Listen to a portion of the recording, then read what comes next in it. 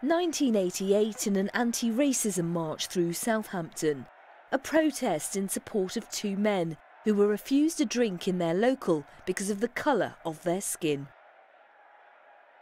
One of the barred men pictured here was Don John. It was probably the last anti-racist protest in Southampton.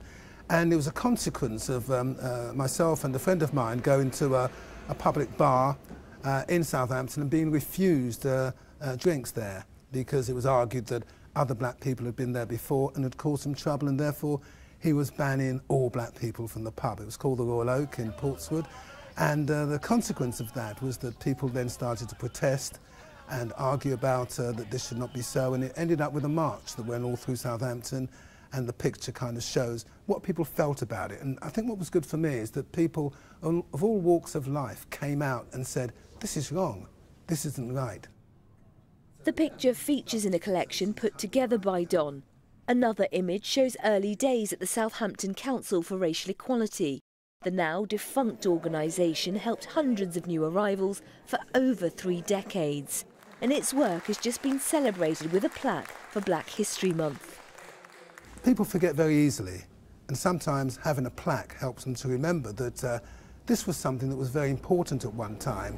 And one could argue it's even as important today with the way things are at the moment.